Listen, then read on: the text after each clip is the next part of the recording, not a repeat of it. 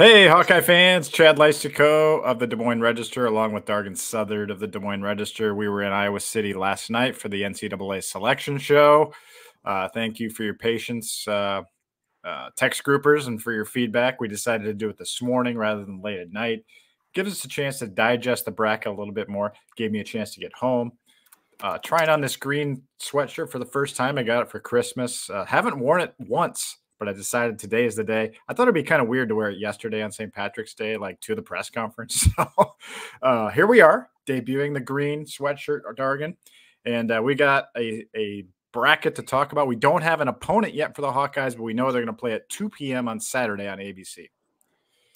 Yeah, I mean, I guess if you want to start with what was surprising, that was really the only thing to me that was super surprising was that the first round games Iowa's set up to play Saturday, Monday instead of Friday, Sunday. Don't think it'll really make that big of a difference because Iowa's obviously going to sell out the game no matter. They could have played it at 3 a.m. on Monday and Iowa probably would have sold it out. So that's not that huge of a deal. I guess the thing that jumps out to me first is, if you kind of scan the reactions nationally across the board, the narrative right now is that Iowa got not only the toughest bracket, but a bracket loaded with familiarity with the Hawkeyes and all that. And while there are some teams in Iowa's bracket that have played well for extended stretches this year, and were highly ranked at one point, I actually really like Iowa's draw, and it feels manageable given what it could have been. And so, you kind of go through here and a lot of talk about the Kansas State potential matchup when you think about it, they could potentially play a non-conference opponent 3 times in 1 year. Like, I don't even know how you would possibly do that other than the way that this coincidence has lined up. So I did agree with Lisa Bluter that I was surprised to see Iowa and Kansas State, potentially playing each other again. We'll get into it later, but I actually think the familiarity there favors Iowa and isn't a detriment. So, and then, the bottom half of the bracket with LSU and UCLA kind of headlining things there. It seemed inevitable that the committee was going to set Iowa up to, a glitzy matchup with somebody, before the Final Four, and LSU obviously fits that bill. But I'm going to go on record here, and I say that for one reason or another, the Iowa LSU matchup will not materialize. So if you're asking me to pick, I think it's UCLA, and UCLA is a good team, one that has some things that can certainly give Iowa problems. But you get to the Elite Eight, and everybody's good most likely, and so to me that doesn't necessarily feel like a stretch to have that be the Elite Eight opponent. So, and then of course, if you look at last year, none of the predictions that I just said seed wise actually happened. So there's that element to it as well. But I actually like the way that everything shaked out for the Hawkeyes. So I think the team that got the worst draw in this region is UCLA because, losing in the Pac-12 semifinals dropped them from a sure 1 seed to the number 7 overall seed in the tournament. And now they get to, and then LSU, goes to the 10 overall seed. That's how they do it. So, and UConn, I think, would have been the 9 overall seed. Is that right? No, they would have been the 11. Anyway. Yeah. So let's just go through the bracket. So those that haven't seen it, you're listening to the podcast, you don't even really know what's going on for the first time.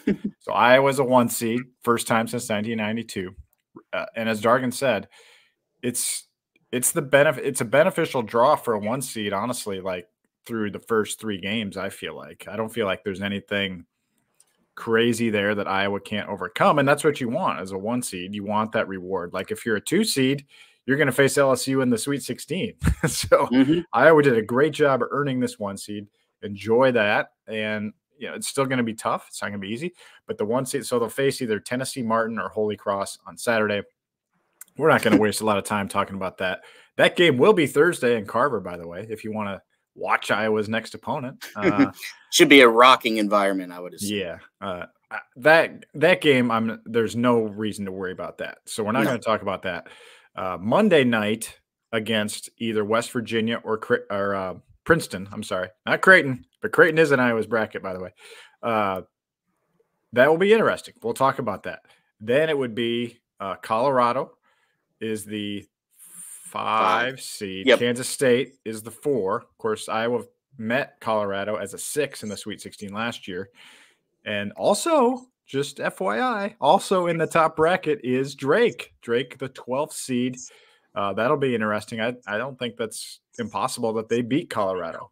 Well, and I mean, yeah, you look at Drake was in Iowa's bracket last year and nearly beat Louisville in the first game that would have changed the whole bracket. So, yeah, I mean, Drake's going to have a little bit of an uphill battle to get to a matchup with Iowa. But, I think that's the biggest, everybody talks about, oh, the women's game is so much better and the parity is so much better. I feel like that's one of the biggest differences is now on the women's side, you can actually realistically talk about like a 12 beating a 5 or, a 12 getting to the Sweet 16. Whereas, not too long ago, not only would the 1 seed roll to the Final Four, but they would beat, win their first 3 games by 30, 40 points. So I think that's been one of the biggest improvements and reasons for excitement so much with the women's tournament is now these upsets that you see so much on the men's side have a chance to materialize way more than they used to.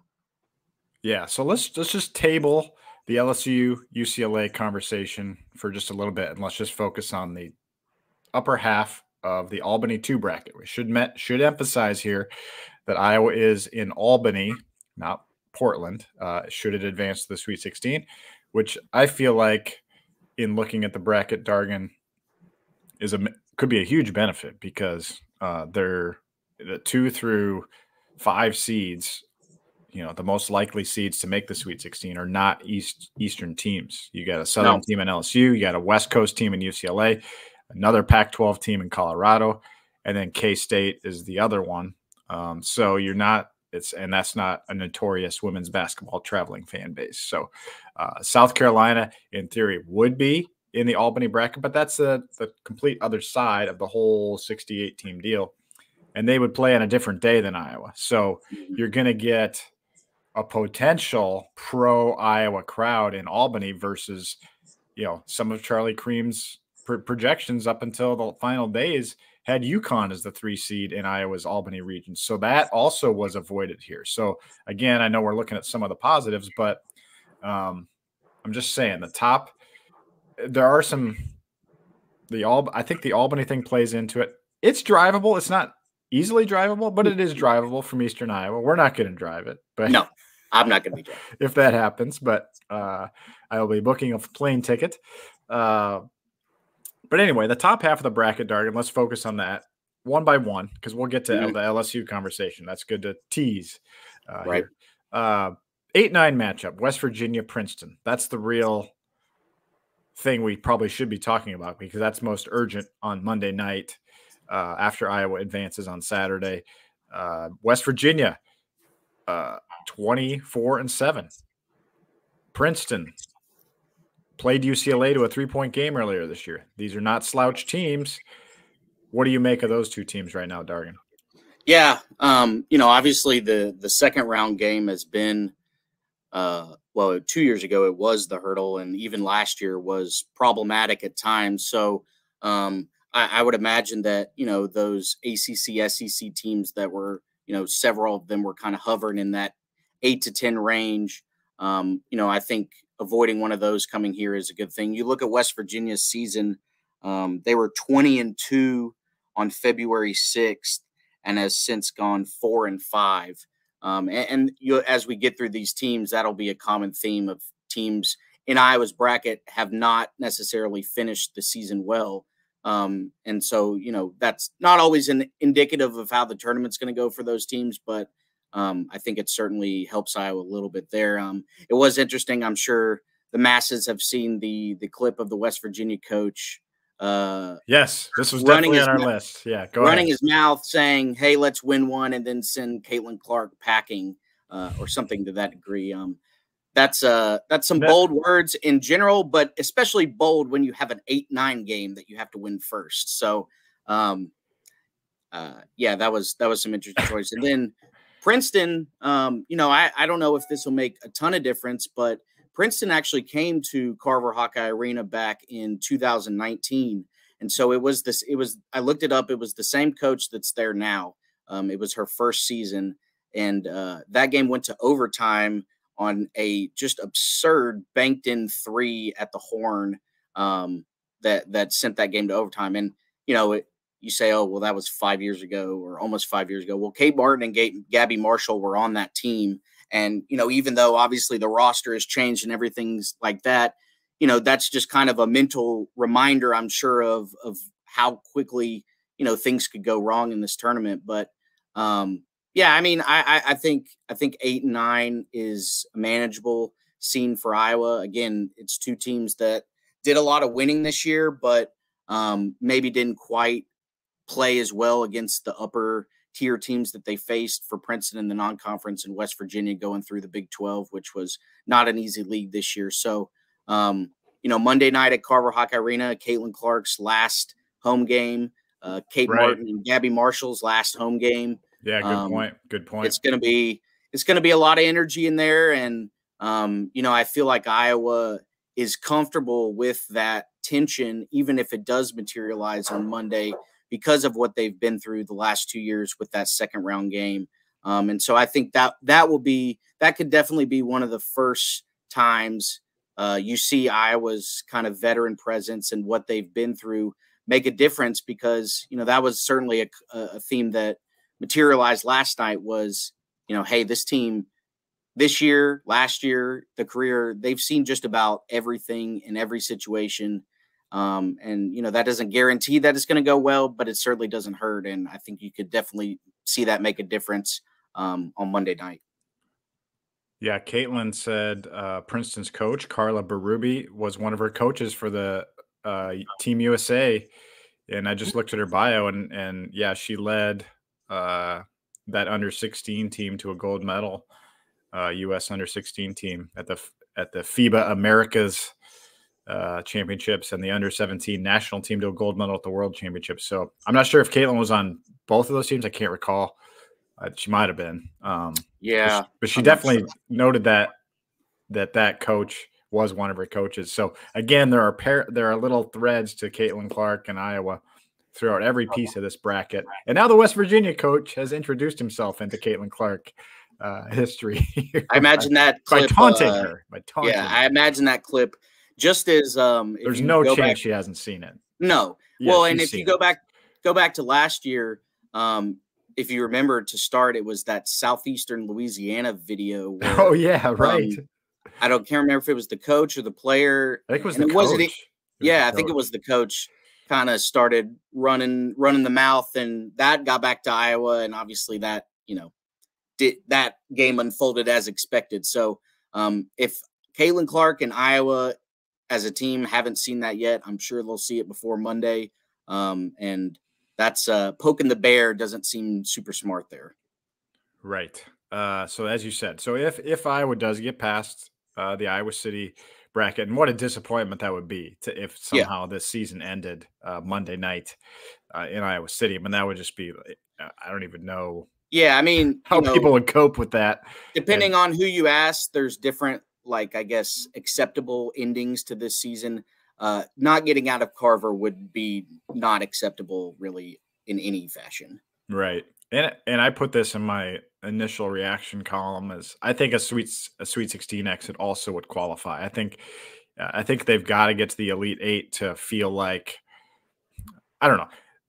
It's been a great season, but to go out in the Sweet 16 in Caitlin's senior year, Kate Martin's senior year, Gabby Marshall's senior year, would be pretty disappointing. Now, it can happen. That's the thing I pointed out too. I mean, for example, Indiana is a 4 seed in this bracket, Dargan. So that's the type of team you've got to beat here. It's not easy. And Iowa shot 5 for 28 from 3 against Indiana just less than a month ago. So one cold shooting night from 3, one off Caitlin Clark night. Heck, the way it looks like they're not going to have Molly Davis back for a good amount of time yet, foul trouble could really hurt, totally impact this team because the depth just is not there anymore. So We're not saying they should breeze to the Elite Eight, but it would be a disappointment if they don't make the Elite Eight. So refresh my memory. I was looking up some stuff. Did you talk about K-State and Colorado kind of entering on a slide already? No, we haven't gone there. And so go for it. You know, that's what you see a lot of times in that 4-5 range is maybe some teams that had some elite stretches during the season, but maybe couldn't put it through, you know, from, you know, the whole year. And Kansas State and Colorado pretty much fit that exactly. Just looking at some records here, Kansas State was 20-1 on January 27th and has since gone 5-6. And you know, that was Ayoka Lee coming back from an injury. So that was certainly a little bit explainable, but you know, they did get to the Big 12 title game, but not as strong of a finish as the start. And then Colorado's was even more drastic. I mean, they were 20-3 on February 9th and have gone 2-6 since then, with a lot of ranked losses to the upper echelon of the Pac-12. So yeah, I 100% agree. You know, I think if it had been, you know, a team with maybe a little more historical prestige that Iowa had to face in the Sweet 16, you could maybe say, okay, that's not, you know, that's not what Iowa fans want, but it's understandable. But I think you got to beat Kansas State or Colorado if you want to, you know, fully put the stamp on your elite presence in the sport. And so, you know, if you look, obviously the Kansas State familiarity was a big topic. But I actually think that, you know, you think about the NCAA tournament, and unfamiliarity is such a common hurdle, you know, whether it's what sends you home or what advances you, you know, taking advantage of matchups that teams have a very short window to prepare for. And so for Iowa to, you know, probably just refresh itself on the Kansas State scout, I feel like that's going to make, I feel like that benefits Iowa, especially because that second win, or the second game against Kansas State down in Florida, came without Hannah Stolke. And so she had gotten hurt, you know, that Friday down in Florida. And so, you know, when you look at the two matchups against Kansas State, the first one in Carver, where Caitlin Clark had one of the worst games of her career, that feels much more like an anomaly than the second matchup, which was a close game where Iowa kind of pulled it out at the end. So, you know, just my opinion, I think that Iowa should feel good about the Kansas State matchup.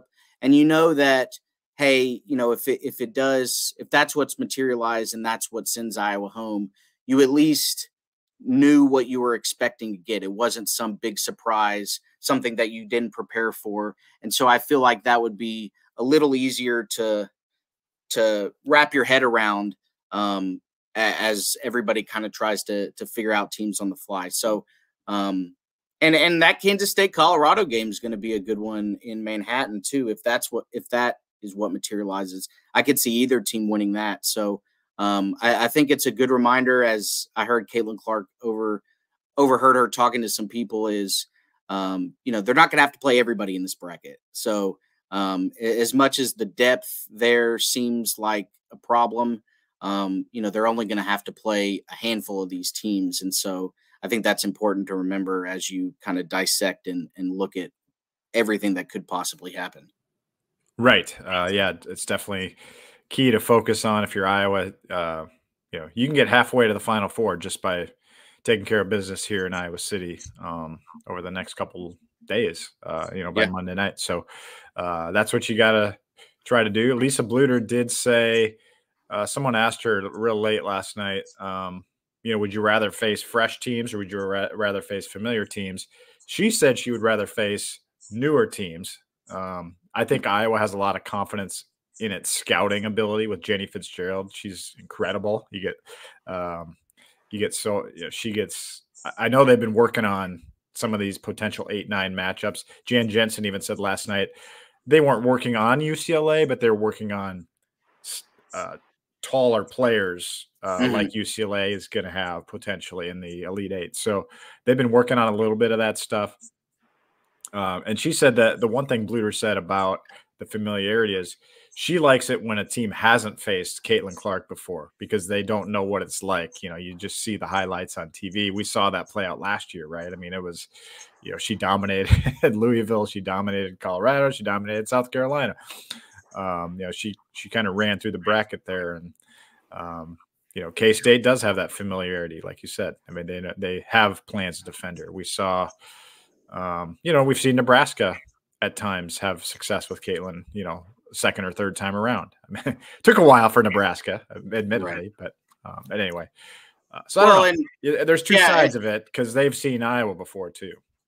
Yeah, and you know, I think probably another reason why Iowa could take advantage of the unfamiliarity is going back to a quote that Sydney Falter said after the Big Ten tournament was, you know, we're a hard scout because we don't even know fully what we're going to do when we get out there. And so I think I do agree that it is to Iowa's benefit when they face a team that hasn't, you know, dealt with the Caitlin Clark experience.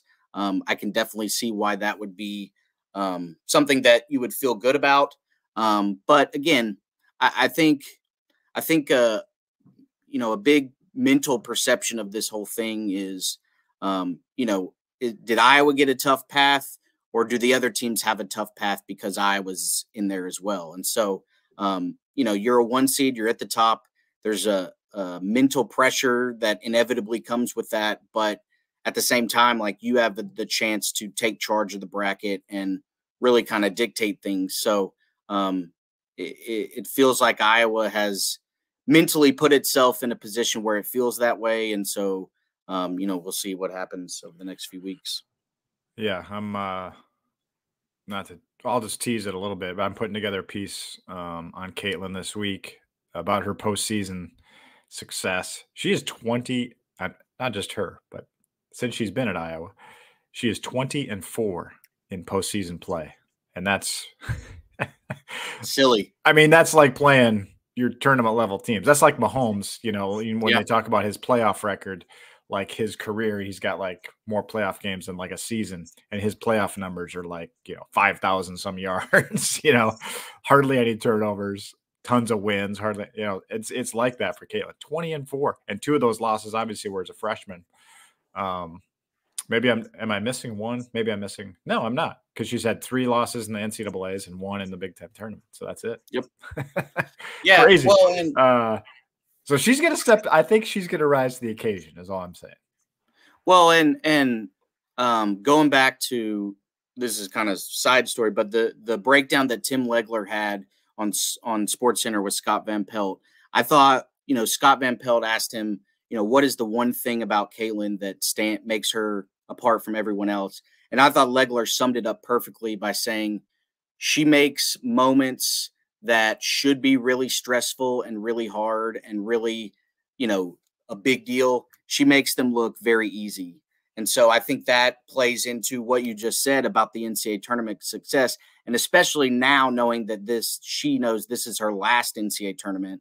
I think it's no surprise that somebody like her, with the mental fortitude that she has, you know, relishes these moments and has probably in a way been waiting for this moment the whole year.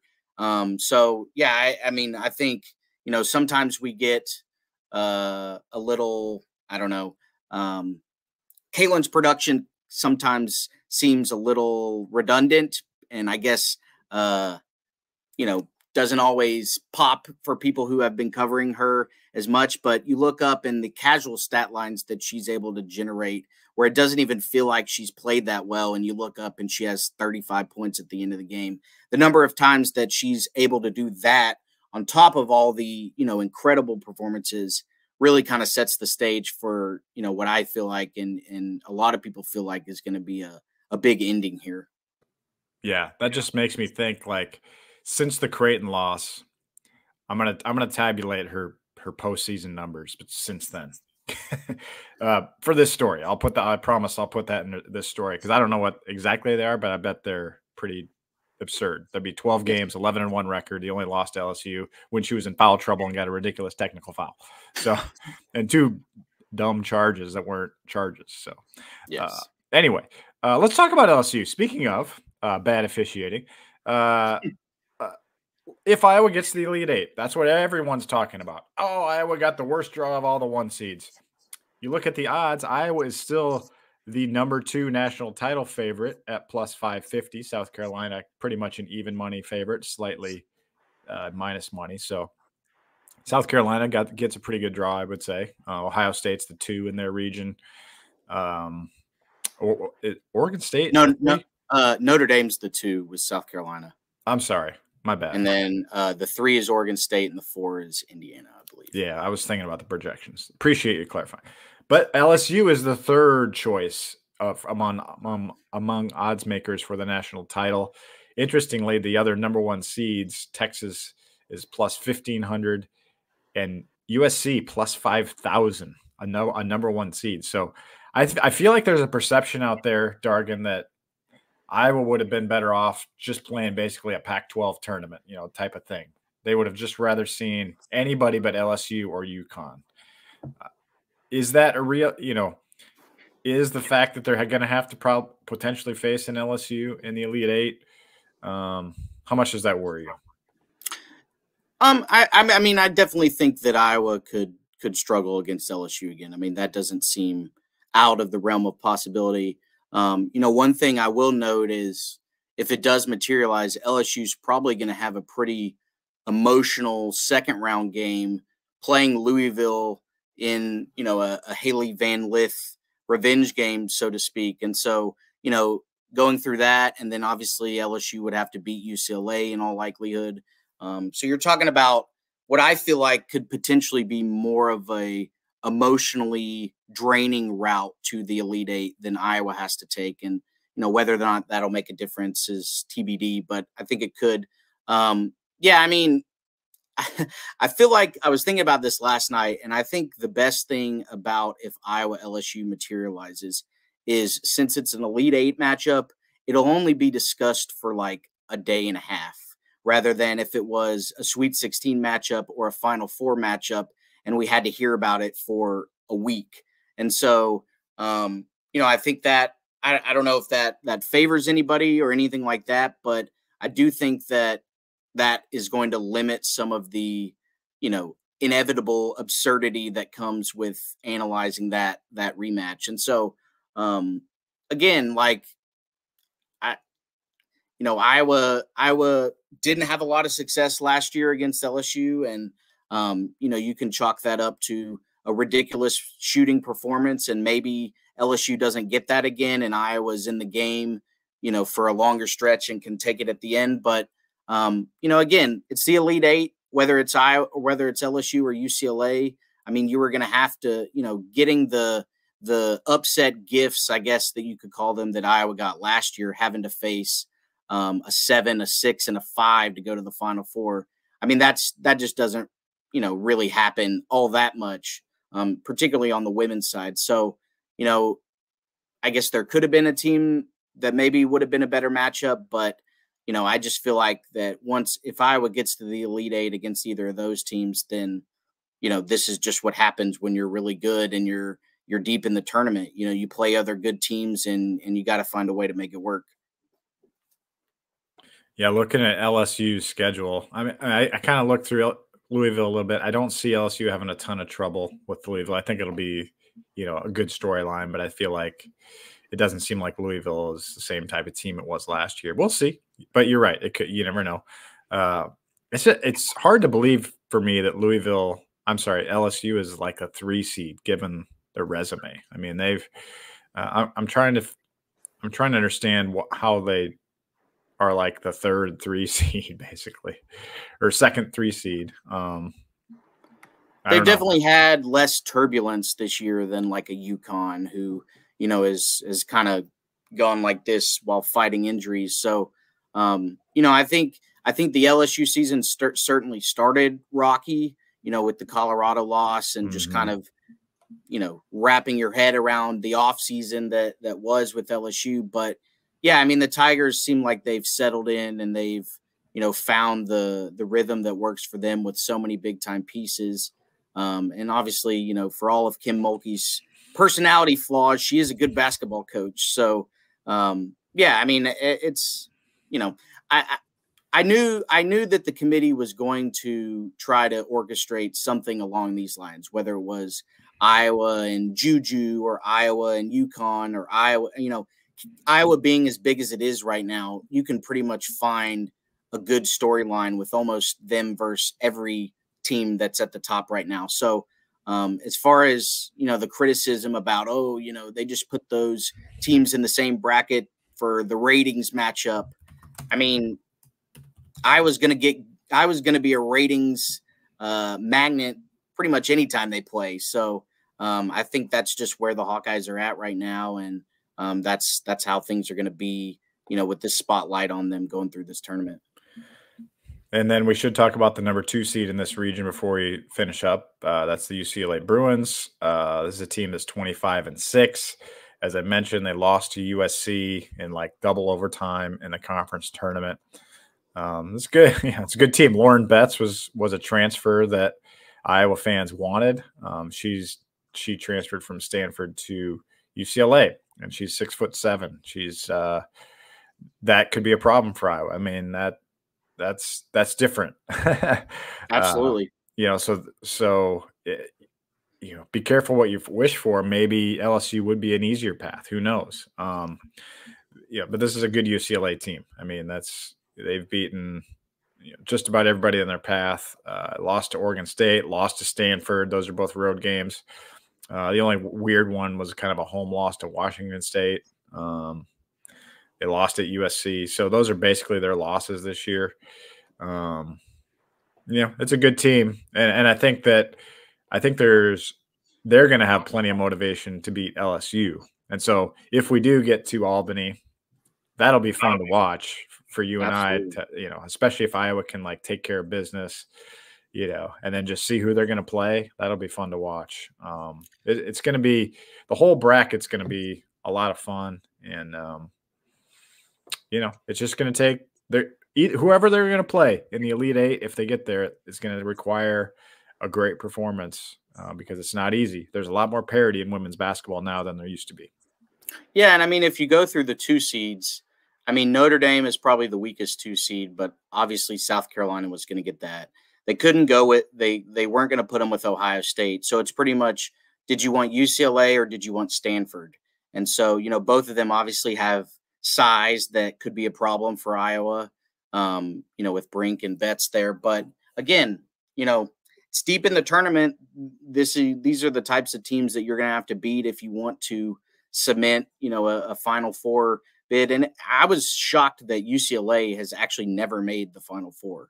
So this would be going for their, you know, that could be potentially at stake as well. So, you know, it is, I mean, one thing, I guess, I don't know if this will matter, but UCLA is, you know, maybe traveling as far as anybody, going from LA all the way to Albany. And obviously, you know, there were so many good Pac-12 teams that somebody was going to have to do that. So, and it'll be interesting just to kind of look at the Pac-12 as a whole. The conference was obviously so deep this year and had a lot of good teams that inevitably kind of beat up on each other. And so it'll be interesting to see if that year, you know, the draining year, the intense year that the Pac-12 had, if those teams are going to be better in the NCAA tournament or worse in the NCAA tournament for it, because I think you could probably make a case either way, that you know, could go either way. And so, again, you know, one thing that came up repeatedly last night that we've talked about pretty much here and there throughout the whole year is, you know, I think it's fair to say that this team is better prepared for the NCAA tournament than Iowa was at this time last year. You know, just dealing with being in the spotlight the whole year, dealing with the environments, dealing with Caitlin's fame, dealing with, you know, everything that comes with being one of the teams at the top. And, you know, again, that there's no way to know exactly what is going to make a difference or what isn't going to make a difference. But to have that kind of in your toolbox that, you know, there's not going to be a moment that is going to overwhelm Iowa. I don't think, you know, they may not win. They may lose a game they're not supposed to, but I just don't think that it's going to be a situation where Iowa feels overwhelmed by anything that is coming. And again, with Caitlin's career ending, there's going to be a lot of emotion, a big spotlight on Iowa all the way through. There was going to be, regardless, but with it being the final act of Caitlin's career, is certainly going to emphasize that. And so you talk about another team that went through what was a draining season at times.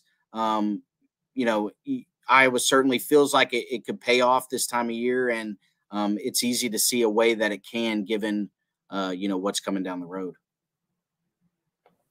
So a couple last things. It's important to point out the bracket that Iowa would face if they do make the Final Four. So we've kind of gone through this path. The 1 seed, as we mentioned, USC is the number 3 overall seed. Ohio State is the 2 seed, and UConn is the 3 seed in that region. So probably one of those 3 teams. Virginia Tech, we'll see if they get Kitley back for the tournament, but they're the 4 seed. So again, some familiarity there other than USC, but future Big Ten team.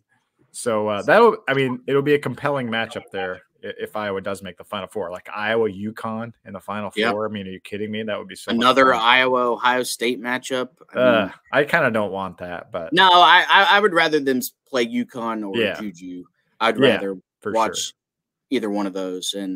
But I mean, I don't know, that top 3 feels just as tough as Iowa's top 3. I mean, I know UConn's not had the smoothest year with injuries and stuff like that, but this is kind of the time that UConn usually gets it together. So in Ohio State, I'd imagine they're playing with a lot of motivation too, after coughing up their 1 seed with a bad showing in Minneapolis. So and then USC is obviously kind of seems to be next in line to take that spotlight once Caitlin moves on. So the Final Four matchup will, if Iowa gets there, will be very intriguing no matter how it shakes out. And, if Iowa wins that, I think we all probably know what's coming in the title game. And that'll be its own animal for sure. Texas is the other number 1 seed. So South Carolina's, biggest obstacle is probably Notre Dame, and then maybe Texas. Stanford. Yeah. I mean, they're going to have to do some work to get there for sure. But it doesn't feel like that. I mean, South Carolina getting to the title game feels, I would feel, especially considering their title odds are below even money, which if you follow gambling, to have a team with below even money title odds before the tournament even starts is just absurd. So yeah, for sure. A couple final notes. The Iowa men play at 8 p.m. Tuesday night in the NIT. Also Kansas State. So the Hawkeyes season continues. The Hawkeyes are a 3 seed in the NIT. And I think if they win, they play either Saturday or Sunday, probably on the road. So we will, they won't be in Carver, obviously. They are not going to get the priority. No. So women have that. So, and then Molly Davis, that was the kind of the tangible update, negative update. I would say Lisa Bluter said we were hoping she'd be further along by now. Jan Jensen said we're still waiting for the swelling to go down.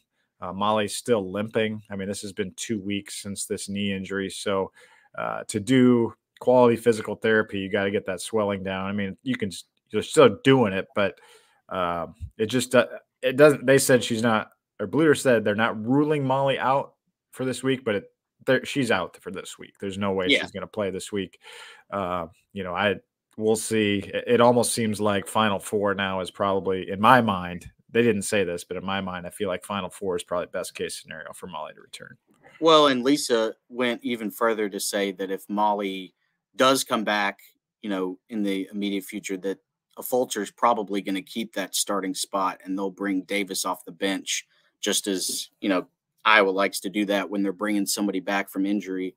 And yeah, I mean, when you had Jan Jensen on the radio show and she kind of provided an update earlier in the week, I assumed that we would get to today and there wouldn't really be a whole lot of change or a whole lot of eye-popping info, but that was not the case. I mean, that's as detailed of a grim injury update as I've heard Lisa Bluter give pretty much all season, to say not only is she, behind schedule, but, they haven't even really fully started the whole recovery process. So, yeah, I mean, that's an unfortunate caveat here down the stretch that, there's at least probably a better than 50% chance that Molly Davis's college career is going to end with her on the bench. But again, you never know when these hurdles come, and Iowa has done a decent job this year avoiding, any major injury issues. So it's unfortunate that the timing on this one could make a difference, in March. But again, that to me was one of the main many reasons why the Big Ten tournament was so big, was getting Sydney Falter, not comfortable with, that basketball responsibility, but just the comfort with being, in the starting five on a team that's been, arguably the most visible all season. So if you go back to, if the Big Ten tournament ends up being a springboard to a deep March run, I think you could go back and look at that being, one of the many reasons why. Yeah, we'll focus Wednesday's radio show a little bit more on the men, because we'll have a game to talk about after Tuesday night. We went a little longer than I expected, Dargan, but the women, there's so many storylines to talk about here. So really good stuff. And just to finish the Molly Davis thing, what they really need probably at this point is just, if she can get back for anything, like 3 or 4 backup minutes for Caitlin Clark. Like if she gets 2 fouls, right now they have Taylor McCabe running the backup point spot. Now other girls can bring it up the floor, but Molly Davis is really the only other true point guard on the roster. Right. And so you basically at this point can't really afford many more injuries. I mean, if you get another injury, if you get foul trouble, you're out of luck. You're good. The starting five's good. After that, they're okay, but you just don't. I mean, you really can't have, 30 plus minutes from Kylie Feuerbach. It's just not something they've dealt with. Or Addie O'Grady can't. They're not prepared to go. A timeshare of O'Grady, Goodman. If Stolke goes out, there's just a lot of the margin for error has thinned a lot with Molly out, and it is kind of scary. Definitely, and again, I think everybody had confidence that Sydney could step in and replace Molly in the starting lineup. But as you pointed out, that takes Sydney off the bench now. And the bench has certainly, lost some firepower with that move. So it feels like we're going to have starter heavy minutes, all the way through. And obviously that's not surprising with it being March. But yeah, I mean, if there are any other injury issues that come up over the next month, that could certainly be pretty crippling. Thanks, Dargan. Good show today. Thanks, Hawkeye fans, for joining us. If you made it to the end, we really appreciate it. Thanks for listening. We'll be back with you Wednesday for Hawk Central on radio. Interviews from Iowa City are Friday. The first 4 game is Thursday, so a lot of women's basketball to come this weekend from Iowa City. Dargan, Southard, Chad Leistikow. We might even see a Tyler Tashman appearance at the women's cameo. Tournament. It could happen. We'll see how the men do tomorrow night. Anyway, thanks for joining us so long. Talk to you next time.